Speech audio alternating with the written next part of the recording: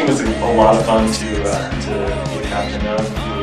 Whenever we would go out on tournaments, our coach would always pray with us before we started. That was a good experience.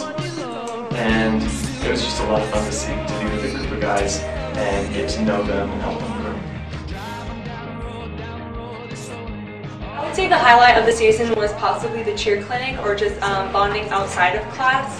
I would say that we went to BJ's together for Christmas and we all dressed up and gave each other a Secret Santa. So that was really fun. And then also with the cheer clinic, we each got to hang out with little girls and a couple of guys. And we've had sleepovers and hangouts, and so we're just able to bond really well.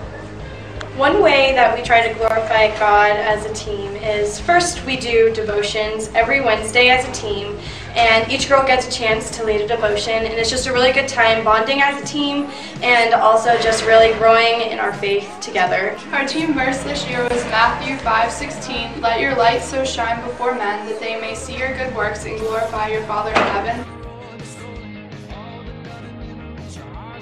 My favorite part of the tennis season was when Coach would drive awful and we would all fall out of our seats on top of each other. I led all of the warm-ups and prayers at times as well. Or one way that the team honored Christ through this season was before every game we would always huddle up and we would pray together as a team, and then after our match, no matter how we did, if we lost or we won, we would always pray together as a team. And I think that really kind of grew the team together, and it made us just realize how important it was to have God be the #1 focus of our team. Our cross-country verse is about perseverance and just pushing on to the race set before us. And so we just worked hard in practice, and I felt like we worked harder as the season went on. The highlight of cross-country was doing the pasta parties. They got our team together and talked about how we can improve in running. My favorite part of leading, I would say, was just kind of being an influence, I guess, us and the senior guys being influenced towards all of the younger freshmen and sophomores, and just raising them up and just kind of teaching them the ways of cross country and being able to just train with them for the upcoming weeks. We kind of came together for the glory of God. We just played well as a team. We had good chemistry, and the captains helped to lead the team into the playoffs, and we did well in the playoffs. Why do I like the sport, huh? Maybe because I'm amazing at it and I'm the best ever. Yeah, that's probably it. My favorite memory would have to be making the playoffs this year.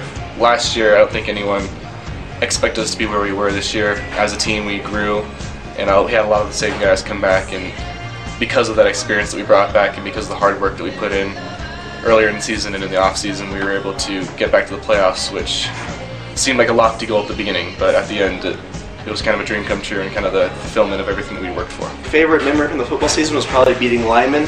We beat them 38-14. That was pretty good because they were the #3 team in the state at the time, and no one was giving us hope because we just lost to Crowley County. And people were like, hey, Joe, hey, yeah, you guys suck. Well, no, we didn't, because we beat them really bad. So one of the biggest things about football is we did try to incorporate God into everything that we did. Before and after practice, we would come together and we pray as a team just to make sure that football is not all about, it's not all like a self-service sport.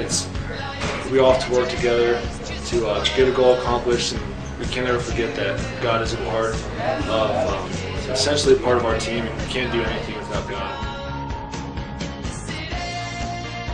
Before games, we would do devotions, like everyone would take a turn leading a devotion before the games, and that was a really cool experience, like getting to dig deeper into the Word of God with our team, which was really awesome. I would say the highlight of the season was taking Manitou to 5 sets at their home gym, and just seeing all the support from all of our fans, and our fans dressed in all white and their fans dressed in all black, and it was just really cool seeing the environment there and all the energy and support from everyone. Even though we lost, it still was a great game and definitely one of the highlights.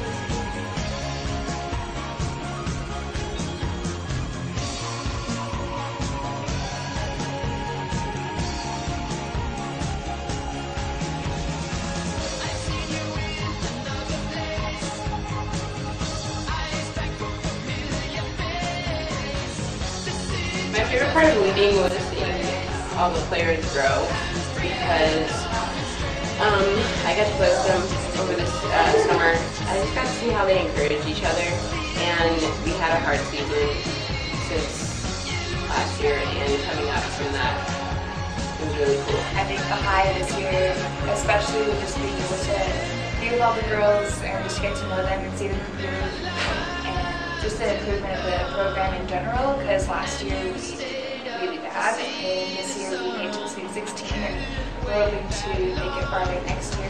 But yeah, I think the lows ended up being good in the end. We had different roles of leadership. Trey's leadership was the kind and quiet, just did what he should. Peter's and mine were more snapping at people and telling them what they did wrong. Justin led by just his phenomenal heart and how he played so hard. And really all throughout, even if you weren't captain, everybody showed certain parts of leadership. I think we honored Christ in many different ways this year. After every practice and before every game, we always did. We prayed that we would play to the best of our ability and honor Christ in the way we played. That was a big goal in what we did. We were pretty encouraging. We always had the entire bench stand up when someone subs out and give everyone a high five. Good job. We always make sure to encourage the other team also, just by saying good game and like good hustle in the game and after the game. I'd say high of the season was probably Johan breaking his nose by trying to do a backflip and kneeing himself in the face so he couldn't rest on Slida. That was a good time. One way we really glorified God during this season was just the way we encourage and talk to everyone in our team. Just the team communication was just always glorifying to God. The way we encourage people after losses and victories, the way we push each other during practice, and the way we just loved our coaches as followers was really, it was a really good way to show Christ and His love throughout our entire team and our entire season.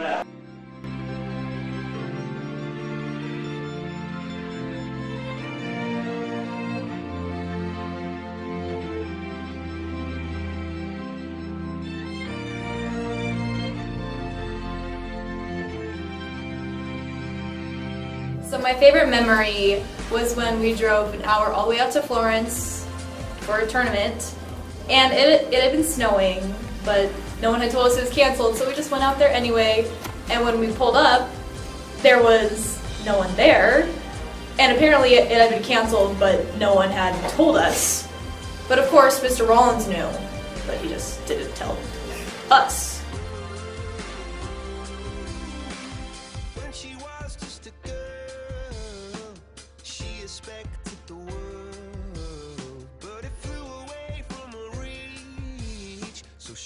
My favorite part of track season is going on recovery runs on the off days. We go on adventures and it's really fun to meet new people and hang out and get to know all the underclassmen. I was happy about how everyone encouraged each other this season. It's been a kind of up and down season with all the weather and all the meets canceled, and doing all the races, you have all the people cheering for you, and it's great. Amen, brother.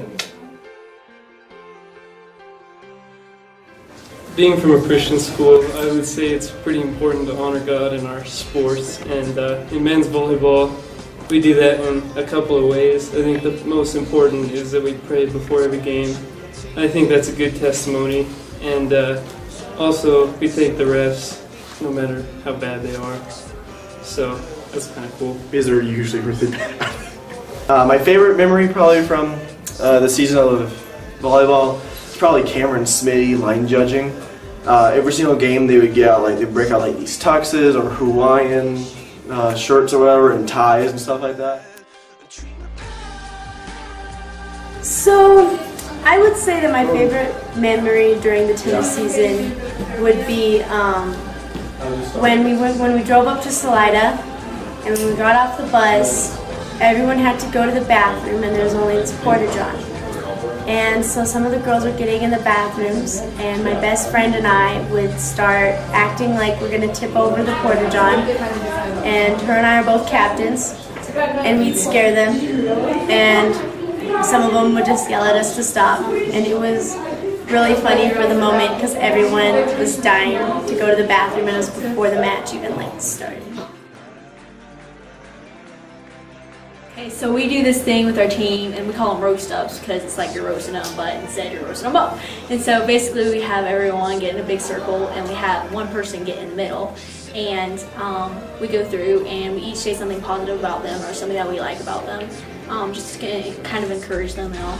So our last home game, we played Salida, and it was the game that we decided whether we were going to playoffs or not, and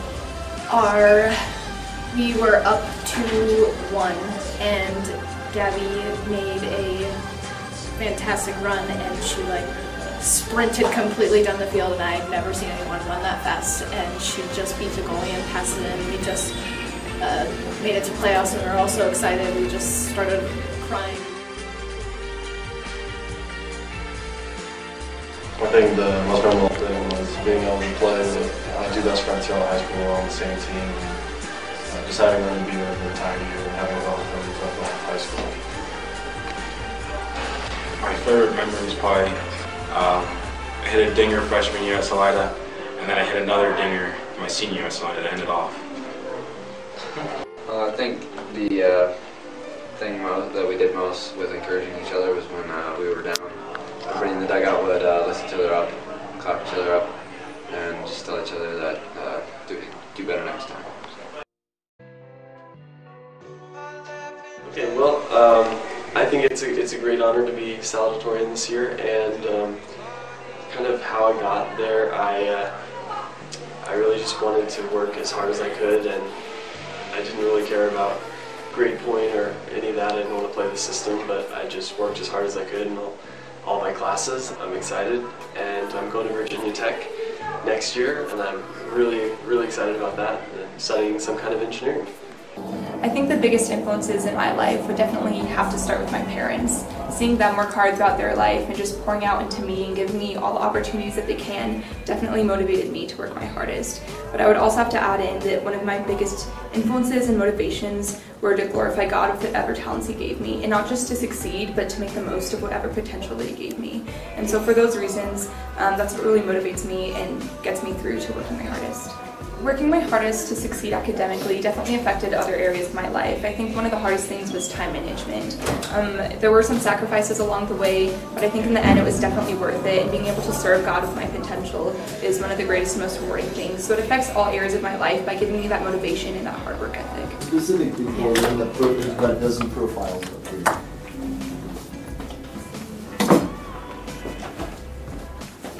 Train. That way we know.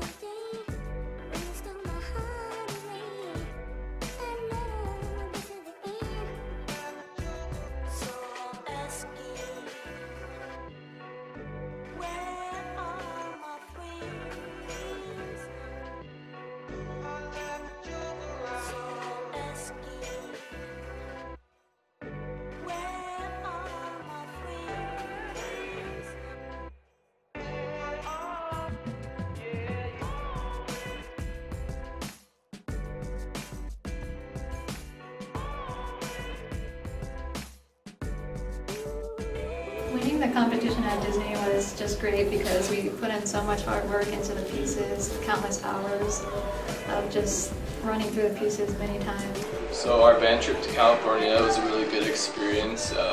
We all grew really close together on our trip, and it was really exciting and fun to play for at the school and for the competition. Well, my favorite song would probably be Checks in the Mail. I haven't played it in like 3 years, but I remember that it was really fun, and I don't really remember it at all. But I remember experiencing a sense of euphoria whenever the name was mentioned and whenever I played it on my saxophone, so yeah. My favorite song that we've sung in Witness is called Alleluia, and it's just one word over and over again, and it's just the pure sound of angels worshiping.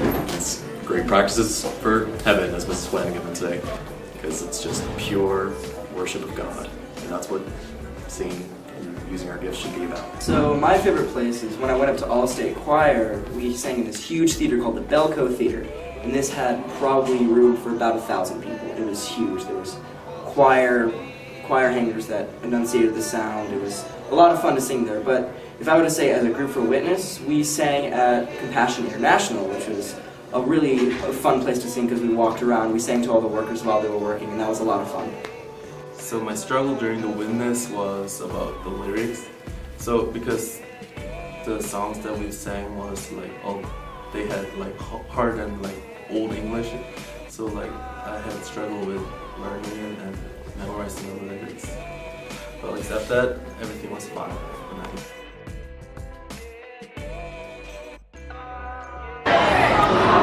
So art means to me, I think it's a way of just using my talent that God gave me and really just expressing it and trying to glorify Him through it. Whatever I want to do, I want to try to do with excellence.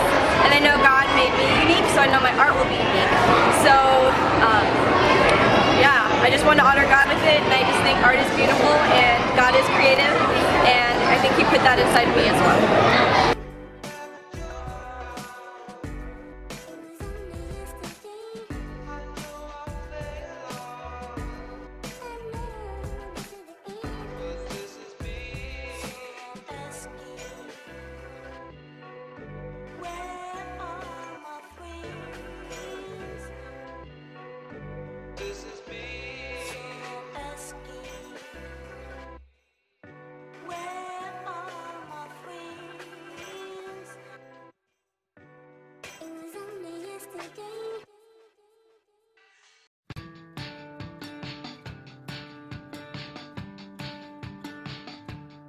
Take it off, take it in, take off all the thoughts of what we've been. Take a look, hesitate, take a picture you could never recreate. Write a song, make a note for the lump that sits inside your throat. Change the lock, change the scene, change it all, but can't change what we've been.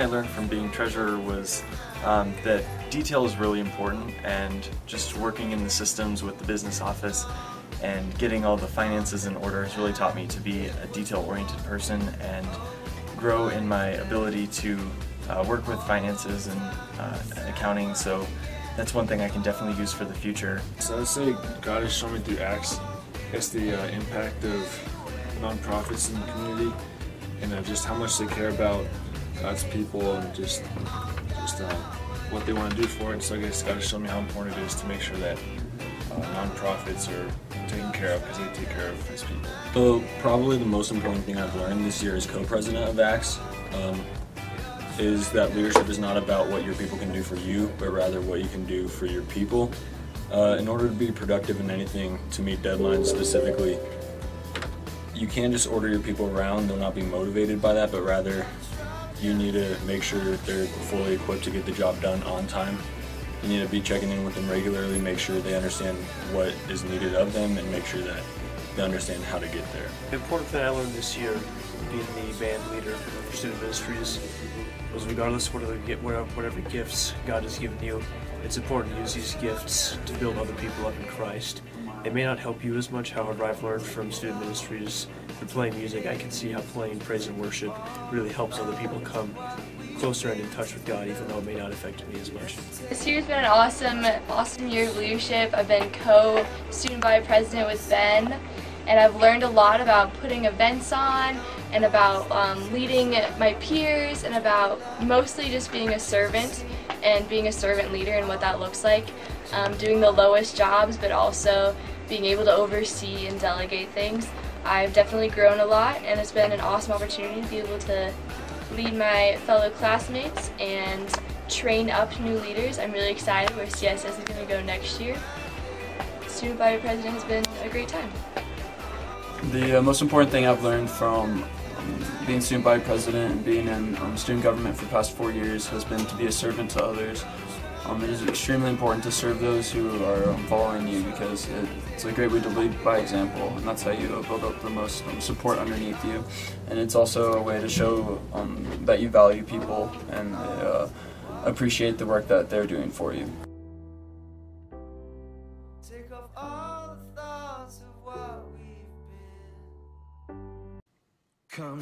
So one way that I can use the role of being a shepherd in the future is I want to start a church and I want to be a pastor. So one thing that I've learned this year is just kind of how to take care of everyone who's in my group, who's in student ministries. And I think that's really important to do in the future when I have a church, essentially, is I'll be able to take care of all of the staff that works there, and I'll be able to help pastor them and really shepherd them. So I think it's a really fitting title of a shepherd. Some of the events that I put on this year was the Student Leadership Retreat, where in November a bunch of the student leaders of the school went up to Camp Elam and spent a couple nights there. It was super awesome. It was a lot of work to put everything on to kind of get the whole thing organized. It was a lot of fun. Also the fun fair. Student Ministries had 2 booths. We had the rock climbing wall, which Camp Elam donated to us for that day. And we had a beanbag toss, which is actually a lot of work to put up. We had 2 different sets of beanbags. It was pretty wild.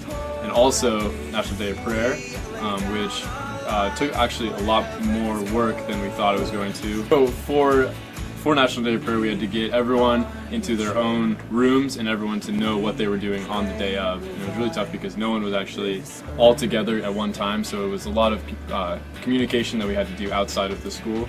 But it was a lot of work, but it paid off. The day was really good. Yeah.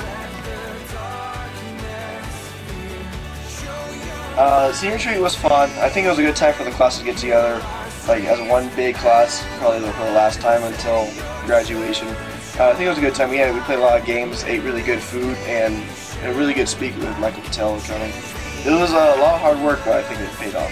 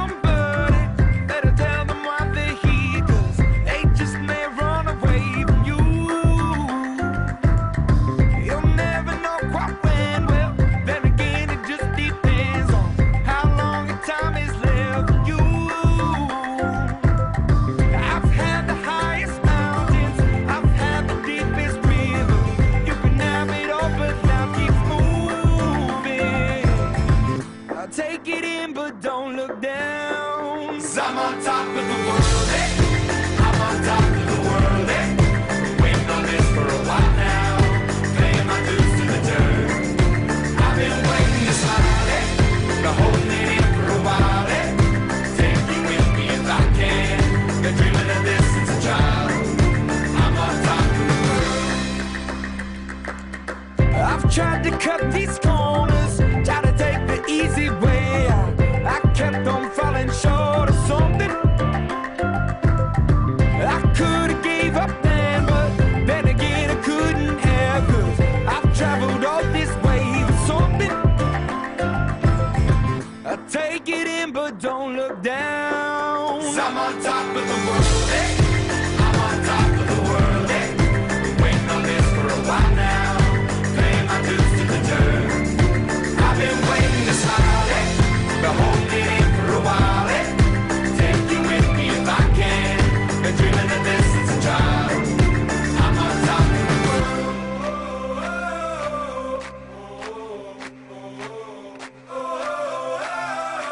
So I'd say that as you know, us, the 2 leaders of the video team, we're incredibly hard workers. You know, we never slack off.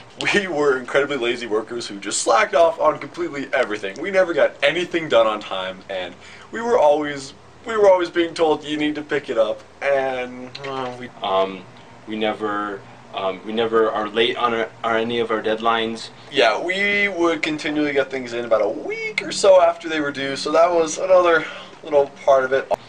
We find ourselves just really always focusing on what needs to be done in the video team. Another good thing was how spastic me and Bear were. We would always go just random and never do what we were supposed to do. We'd be working on activities and all of a sudden, there's a cool winter sports video. Let's go work on that one now. So things were a little out of order. Yeah, we had a real tension. Me and Bear, you'd constantly see fists flying in the comments. We'd have John Mark break us up at least twice a day when we work on video stuff after school. I also feel like that we've really kept kind of like a peaceful vibe, if I do say so myself, in the video team. You know, there's really no tension. So that was also fun. Yeah, we didn't stress about much, and that was a fun part of it. There's really no need to, you know, stress about anything. I just really felt like we had everything together, you know, whether it was through the editing or the filming. And the best part was the 5 minutes a day we might spend kind of working back here on the video team stuff until the last week. Then we had to pull 5-6 hours a day. So that was the fun part of video team. It was just times like that where I really felt like we grew together as a team.